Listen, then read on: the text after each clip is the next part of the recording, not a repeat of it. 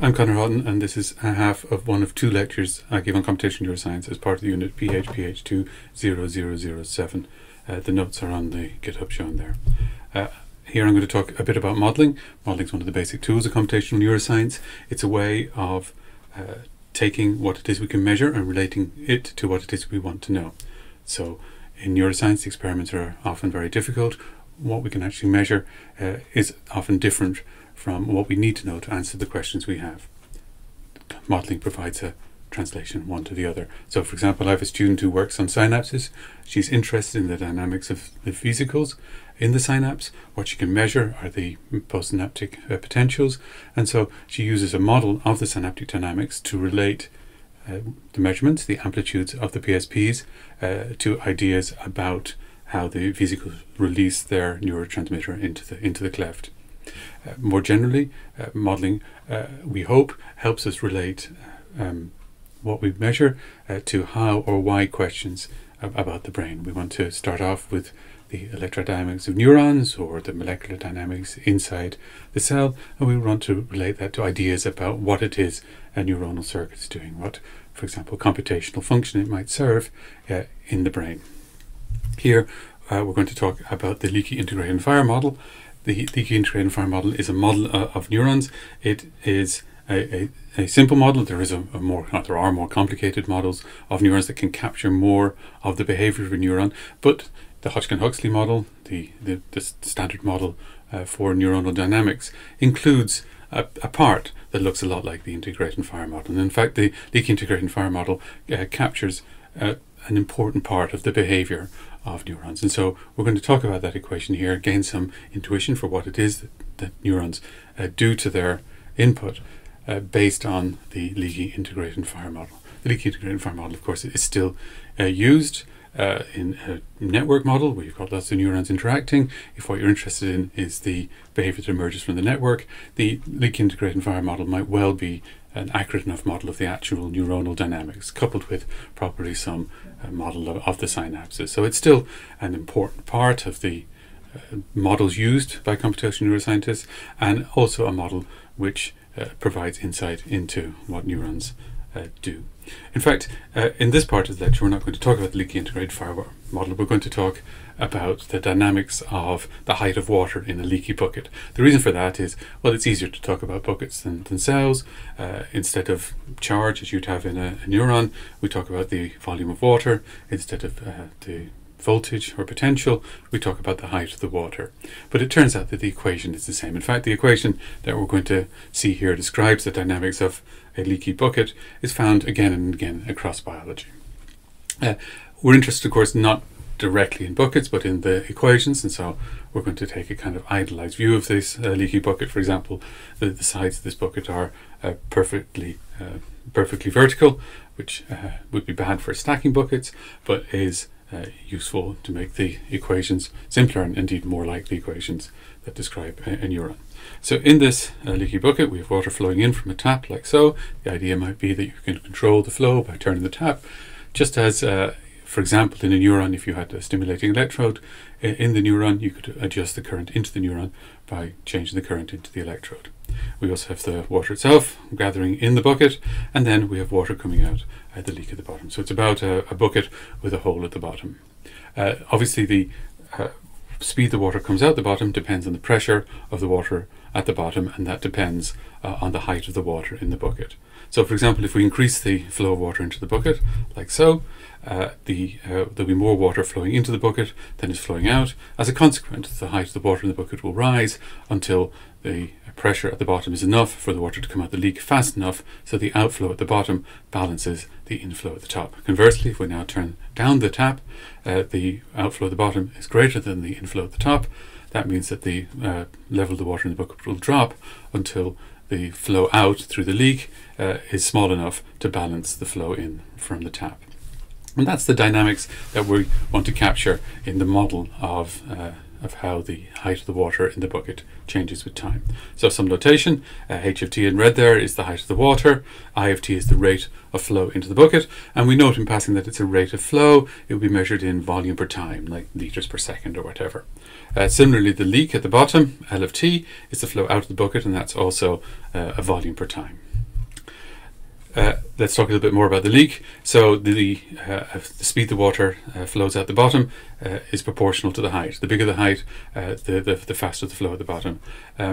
To some reasonable approximation in physics, that would be a linear relationship. It would be complicated slightly by the viscosity of the water and the turbulence, but we're not interested in the physics here. And so we'll imagine, as is almost true, that there's a direct proportionality. If you double the height of the water, you will double the size of the leak. If you halve the height of the water, you halve the size of the leak. In other words, there's a linear dependence between them. And so we write this as L of t is equal to some constant, which we'll call big G, times h of t. And G, of course, could be calculated from the physics, but here we'll just leave it as G. So in summary, now we have water flowing in and water flowing out. So the net flow into the bucket is the in minus the out, I of t minus L of t, or as we've just written it, I of t minus G h of t. And again, we remember that this is a flow, so it's measured in volume per time. So the thing that is changed by the flow, if I of t isn't equal to L of t, the thing that changes is the volume. The volume will change with time. So we need to work out the volume. We're interested in the dynamics of the height. It's the height that affects the leak, but the leak or indeed the net inflow affects the volume. And so the volume is going to be proportional, linearly proportional to h of t. In fact, there's a formula for the volume of a cylinder. It's pi r squared h. And so the volume is equal to c h of t, where c is equal to pi r squared h. But again, we're just going to call it c because we want to do this in a way that makes it easier to apply to the neuron case at the end. So we shouldn't get too hung up on the shape of the bucket. So the idea now is that the volume is going to change in time because the net flow into the bucket is not zero. I is not the same as g of h, gh in general. And so if something changes with time, well, the mathematical machinery for describing how something changes in time is the derivative. dv dt is the change in the volume per time. And so we have the change in the volume per time is equal to the net flow into the bucket. Just as a side note, you'll notice that originally when we were writing about h and l and I, we put a brackets t after them to emphasize that they were functions of time. Often when we're writing differential equations, or indeed just generally, we sometimes drop those brackets t, not for any meaningful reason, not because we mean to change our mind about whether v depends on t, but rather just to stop the equation getting too cluttered. So in this equation here, dv dt equals I minus gh. Because we've already seen them, we know that v, I, and h depend on time and could be written with the brackets t, whereas the g is a constant. Now, v, we already saw, is equal to c times h, and so we can substitute that in. So where we had dv dt, we now have d ch dt. And ddt is the rate of change of time. C is a constant, and so it can be brought outside of the derivative. The rate of change of ch with time is the same as c times the rate of change of h with time. And so we get the bottom equation at the bottom. C times dh dt is equal to I minus g times h. That's almost the end. We've almost got to the equation we want to consider. Just for convenience, and because it makes some of the later equations slightly easier to write down, we divide across by the g. So we divide everything by the g. So we used to have a c dh dt, now we have c over g dh dt, and we call that tau. And again, on the right hand side, we now have a 1 over g in front of the I. Now, why do we call it tau? Well, tau is the Greek letter equivalent to t, the Greek letter that made a t sound or makes a t sound, and so we often use tau for things to do with time, and we call this tau actually a time scale. And the reason for that is it does have the units of time. If you look at the right hand side of the equation, you have, for example, the h there, the units of h, the measurement for h would be distance. On the left hand side, you have the dh dt, that's distance per time. The units for dh dt might be meters per second or centimeters per hour or whatever, but dh dt is measured in distance per time. On the equation, the units have to balance on both sides, and the only way that can happen would be if this tau thing had the units of time.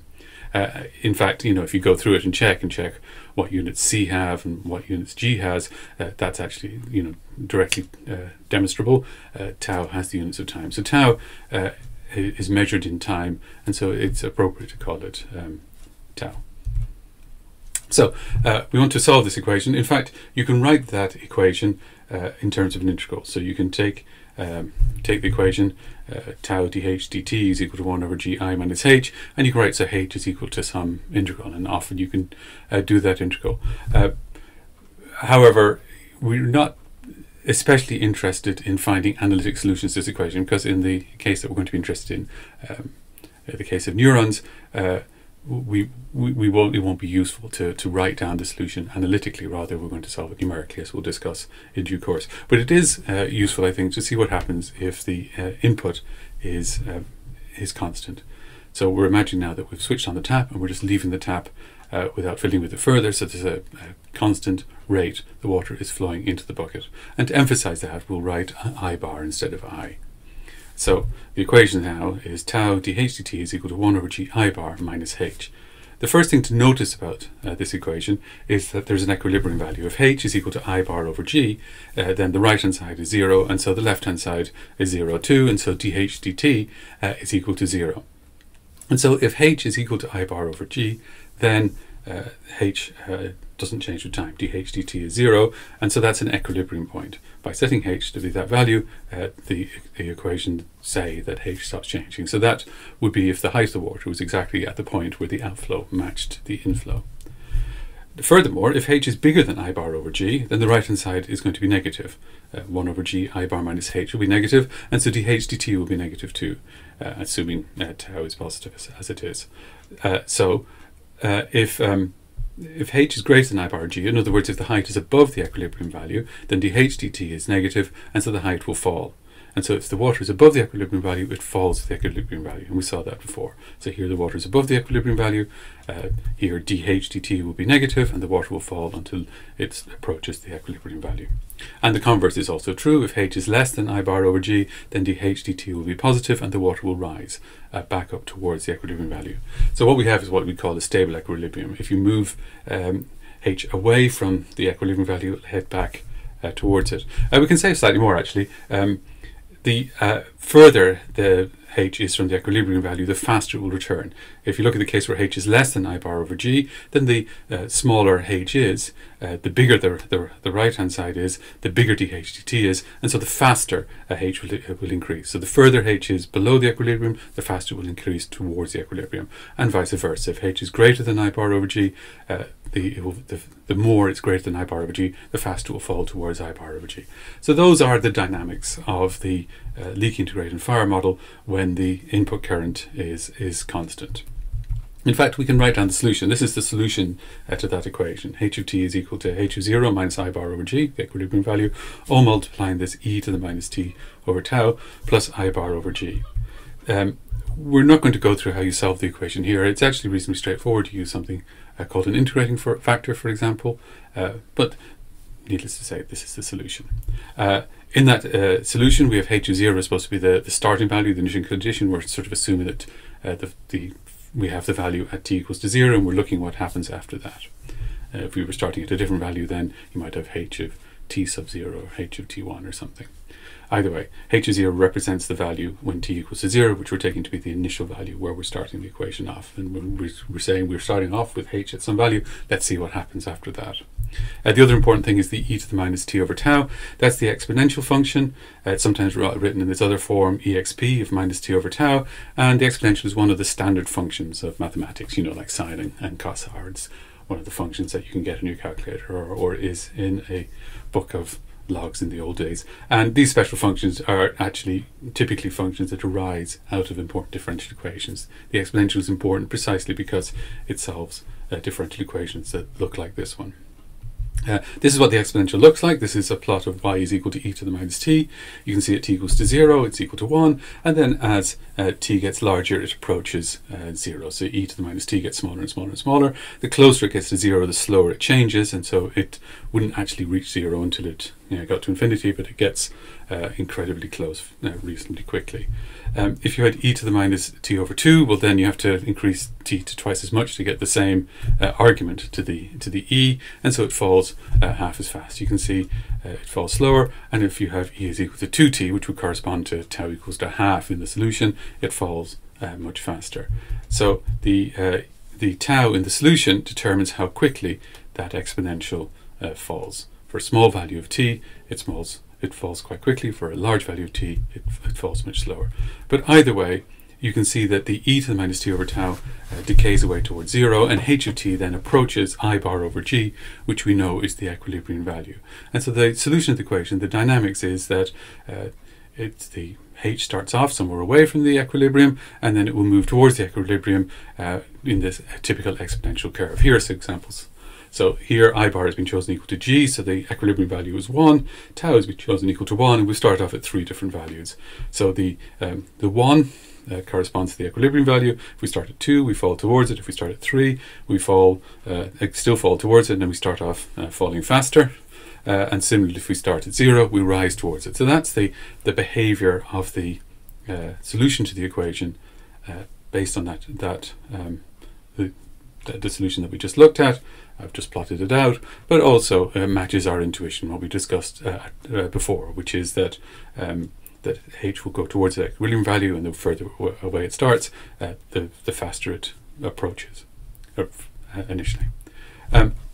So that's the case for constant input. Now, of course, in the case we're interested in a neuron, the input into a neuron is not going to be constant. It's going to be the result of the firing of other neurons and the postsynaptic pulses coming in from the synapses through the dendrites, or indeed, if it's sort of in vitro preparation, the current being pumped into the neuron by the electrode, which we might change in order to investigate the response of the neuron. So we're not going to be interested in the constant input necessarily. We're interested in variable input, and to solve for variable input, as I said before, you can do it. You can change the you can rewrite the equation so that you have written h of t directly as an integral, but often that's not useful and doesn't give you much insight, and it does assume that you kind of know what I of t is. But if you're evolving a network of neurons, you won't know what I of t is in advance, because the I of t will be the consequence of the firing of the other neurons, the spikes going from neuron to neuron. So often it's not useful practically to solve the equation analytically, that is, to write it down as we did for the constant case of h of t is equal to some known mathematical functions. Rather, we solve it numerically, which is basically for different time steps, for different points in time, we work out the exact number, not the equation, but the number that gives us what h is. And we'll talk about how to solve the equation numerically in a minute. But before we do that, we can still, even from the constant case, gain some insight or some intuition for what might happen in the variable case. So in the variable case, at a given moment in time, you have I over g, and you have I over g minus h, and that gives you a value of dh dt. And if h is less than I over g, dh dt will be positive.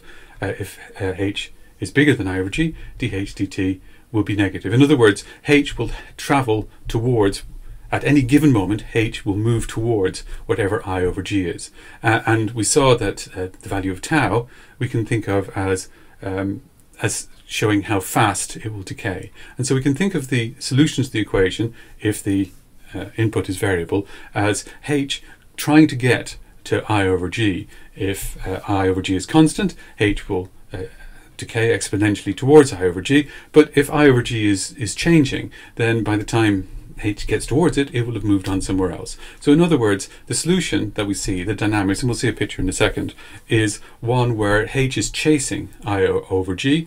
If tau is very small, it will be quite close to it. If tau is larger, it won't be so close. Well, let's have a look at the picture. So here we set I of t equals to sine of t as an example. We start at h of 0 equals to 0, and we look at 3 different tau values. So in this picture, the input is given by the very small dotted line. It's the sine function. It's the one that goes right up to 1 and then right down to minus 1. If tau is equal to 0.25, that's a small value of tau in this case, compared to how rapidly sine of t is changing. You can see that that's the solid black line. The solution is pretty much tracing the input. But if you look at tau equals to 4, and that's the dashed line, then it's not doing such a good job of chasing it. By the time it's getting towards getting towards the input is already falling. And in fact, what you see is that the solution kind of smooths out the the function, because it's always chasing the function, but it's always a little bit behind. The function goes one way, it comes the other way, and so the solution doesn't trace out all of the oscillations of the input and gives you some sort of a smoother version. It is, in fact, like an averaging over the past values of input, with the past discounted according to the exponential. That's often referred to by engineers in particular as filtering. So the output, the solution here, filters the input. It smooths the input over the timescale indicated by tau. So for tau equals to 4, it's smoothing the input over a sort of timescale of 4-ish. For tau equals 0.25, it's smoothing the input over a timescale of 0.25. In other words, since the input is changing at a timescale that's kind of around that timescale, the solution looks a lot like the input. And so that's kind of the intuition for what's happening to the solution to this differential equation.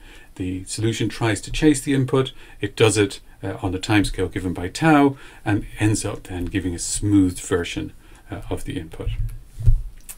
If that intuition is enough and we actually want numbers, then we're going to have to use a numerical approach. A numerical approach, as I said before, is using a computer not to write down the solution in terms of some function, but to write down values of that the solution will have at different points in time. And that allows us to solve the differential equation to give numbers using a computer. The numerical approach we're going to take is the Euler approximation. It's kind of the simplest numerical approach to solving differential equations, but it's also kind of paradigmical. Lots of the other approaches are just more complicated versions of the Euler approximation. So imagine you have a cyclist cycling at 5 meters per second, and you know where they are now, and you want to know where they will be a second later. Well, after a second, you have the rate of change of their position, the velocity, 5 meters per second. A second has passed, and so you imagine that they've travelled 5 meters. Now, you don't know that, or you have no reason to expect that that will be exact. You know when the cyclist is starting off that they're going at 5 meters per second, but over the second they might have changed the speed. They might have started pedaling faster or slower. However, for a cyclist, they don't change their speed that much over a second. So you imagine that this 5 meters is going to be slightly approximate, because you don't know that they're going to go at exactly 5 meters per second all through the second. But you imagine that their velocity is not going to change that much throughout the second, and so 5 meters is a pretty good guess to how far they're gone. If you wanted to keep tracking their position, and you were able to ask them every second what their speed was, well, now you'd ask them again, what their speed was. Maybe they're now going at 4.9 meters per second, and so you guess over the next second they would go 4.9 meters rather than 5 meters. But you'd be leaving off the fact that during the previous second they hadn't been continuously going at 5 meters per second. They've been slowing down a tiny bit during that second. So that's the approximation we're going to work to. So just to sort of set things up, imagine you have a differential equation. df dt is equal to big F of f comma t. So that's like a more general version of what we were looking at before. In our bucket case, where we have h instead of f, and big F of t, the thing on the right hand side, in the case of the bucket, was I divided by g minus h over tau. But this is the same. You move the tau from the left to the right just to make things more convenient for what we're going to do next. But this is basically the situation. The differential equation of the sort that we had, first order differential equation, it's an equation for df dt, where f is the thing we're interested in. In our case, a h, not an f. But this is the sort of general example. And what we're going to use is this approximation, the one that we just mentioned before, which is that the position, or the value of f at t plus delta t. So we imagine we know what the value of f is at t. We're interested in a short time later. In the case of the cyclist, that was a second later. If we're doing neuronal simulations, a small amount of time, that is the time smaller than the typical fluctuation time of the neuron, would be like 1 millisecond, or sometimes a tenth of a millisecond. But the idea is that delta t is a small amount of time, and what we imagine is that the value of f at t plus delta t is the value of f plus the small amount of time multiplied by how the rate of change of f, df dt, which from our differential equation is big F. In other words, like in the cyclist, the position after a second is the position now plus the velocity by the second. Here the value of f at t plus delta t is the value of f plus delta t times df dt, which we actually know because df dt is what is given by our differential equation. So how do we go from there to finding a numerical solution? Well, I should say before going on, that's an approximation.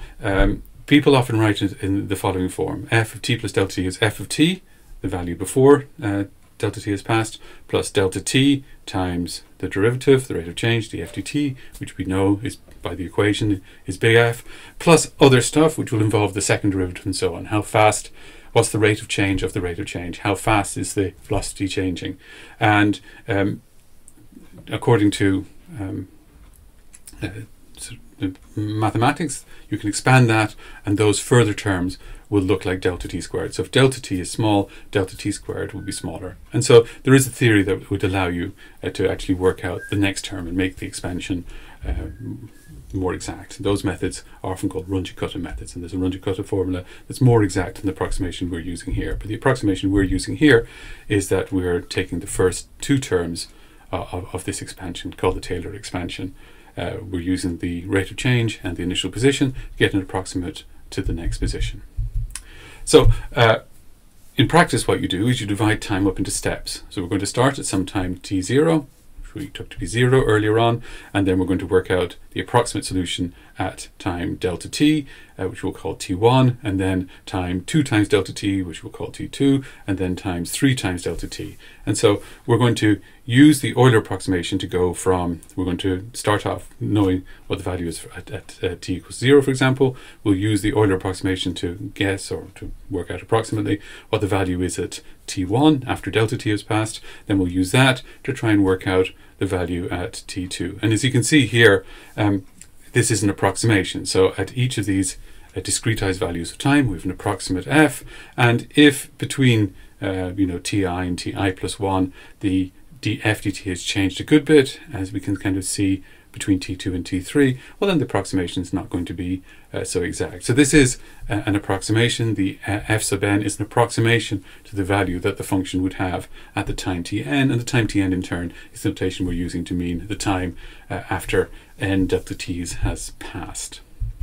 So then putting all that together, using the Euler approximation, we have that f n plus 1, the approximate value at n plus 1 times delta t, is equal to the approximate, well, in our approximation, is equal to the approximate value at fn after n delta t's, plus this extra bit, which, as I said, is like multiplying the time by the rate of change. It's like assuming the cyclist has traveled 5 meters if they were going 5 meters per second for a second. And so that then gives you an iterative solution. You start off with f of 0, that's with n equals to 0. That allows you to work out f1. Then if you put n equals 1, you get f2 is equal to f1 plus delta t, big F of f1, t1, etc. And so you can keep going. Okay, and so the big F is the thing that's on the right hand side of the differential equation. So in our case, that says that hn plus 1 is equal to hn plus the stuff that would be at the right hand side of the differential equation. So that's I, the value of the input current, the input flow of water at Tn, minus Hn, again over tau, multiplied by delta t. So that there is a numerical formula that allows us to go step by step. We know H0, we work out H1, approximately we work out H2, we work out H3, and that gives us an approximate set of numbers describing the behavior of the solution as time passes.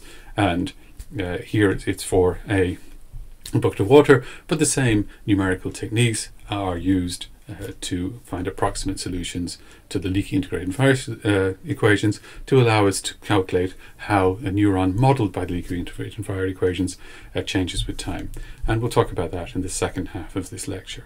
So to summarize, we worked out an equation for the height of water in a bucket, and I've told you that that same equation is going to apply to the leaky integrated fire model of the neuron. We looked at the solution for constant input. That gave us some intuition as to how the solution to the differential equation behaves and how it would behave for variable input. We saw that it filters the input, it smooths it out, and we learned how to solve the differential equation numerically using Euler's approximation. And as I said, in the next half of this lecture, we'll talk about the actual leaky integrated fire neuron, and how this intuition will help us to understand something about how neurons behave.